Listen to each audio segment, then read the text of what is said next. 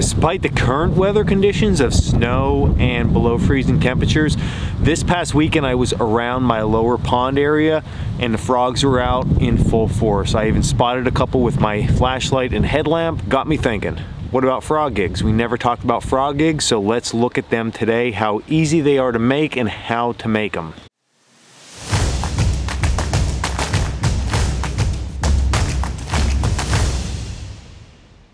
I actually don't like the name frog gig for making this device because it's so much more than that. If you needed to, you can defend yourself from any type of animal at camp with this. You can also pin down animals with this device if you would need to. But I guess a frog gig is really the best way to put this. So we're gonna look at how we exactly make one of these because it is really an easy process. This is also something that is renewable in my mind. So it's something that we make, and if it breaks, we just go make another one because it doesn't take that long overall. First thing we're gonna need is a stick. Now the stick that I'm gathering, when we cut it, we wanna make sure it's good and straight. And we also wanna make sure that it is taller than we are. The reason for that is once we put the pointed edges on one side, we don't wanna be walking around with this and have it stick us in our jugular or our eye in case we trip or fall. So being taller than us gives us that advantage. It also gives us the advantage to reach out and actually touch something further away. We're also going to need some type of cordage. We're going to use synthetic cordage for this project. You can use vines or natural cordage if you'd want to do that. Inner bark of tulip poplar, not even broken down in a cordage, just strips work for this also. We're going to have to start out by splitting top piece of this spear. When we decide we're going to then split this out, we don't want to stand up and try to put our knife above our head and get it balanced and then try to baton that way, and we don't want to be standing with our knife out of our sheath up on something trying to make it balanced. So laying this down across a log is going to be best. What you then want to do is baton with the length of the wood. So I'm going to come just like this and I'm going to start to baton through my piece of wood. Now I need to reposition this piece of wood because I need to baton in the other direction. So ultimately, we're putting two cuts in this. I have everything set up in place and I'm gonna just baton right through. Now what I did was I created 4 sections of this stick by batoning. You can see what we got going on there. Next is really simple. We're gonna go down below where we split out. We're gonna place a straight lash. The reason I like to do this for this project is that it allows these pieces to split down to a certain point and not go any further. It doesn't have to be a lot of lashings. Just a few wraps around will get the job done. Next, I'm gonna take 2 sticks about the size of number 2 pencils and I'm gonna wedge them down inside my splits. And what that's gonna do is open up these splits to start to give us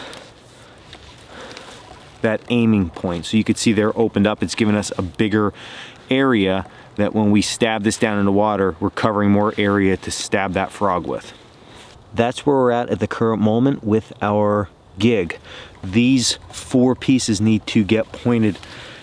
I want to do something that I normally wouldn't do, but if it happens, it happens, because I see this happen a lot with students when they first make this. We take one of these and we accidentally break it. Whoops, totally broke. Listen, it's not the end of the world. We still have 3 gigs left. Pop that piece off and just deal with 3. I know it looks like 4 on the camera there now, but break that section off.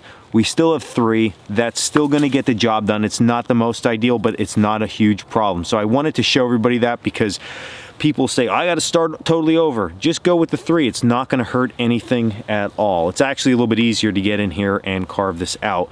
So all we're gonna do now is take our knife, again, cutting away from ourselves, not cutting in that blood triangle, and start to point off these sticks. 3 points on this gig. They're all looking really good. I want to have them close to even, but they don't have to be perfectly even, because remember, this is just a stabbing and holding device. What we're going to do now is we're going to take a little bit of cordage and we're going to tie in these cross pieces. I start out, and there's no rhyme or reason for this. This is just how I do it. There are probably 1,000 ways you can do this.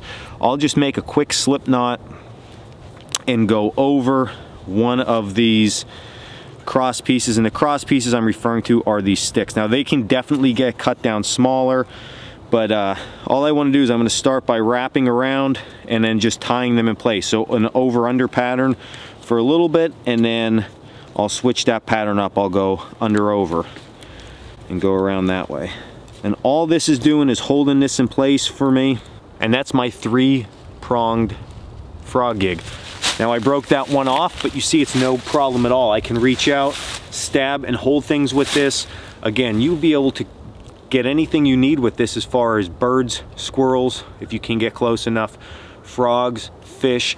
And when you use this, the length of it's allowing it to really reach out there and stab into something. And it took me all of but 5 minutes to make this. You can really dress this up and clean it up, but again, you're just looking at these prongs as something sharp to be able to drive down into that creature in order to hold them in place for another food source. So frog gigs, super important. Understanding how to make them, even more important. And they're easy and they're fun. It's great for learning to carve and just use your knife in different ways by batoning differently and tie some lashings on there and you're good to go. So this was Dan Wolak with Coalcracker Bushcraft. I hope you enjoyed this video on how to make a gig. Give it a shot. Tell me how it works out in the comments below. If you haven't already, please subscribe, smash the like button, or check us out at coalcrackerbushcraft.com. And until next video, stay in the woods.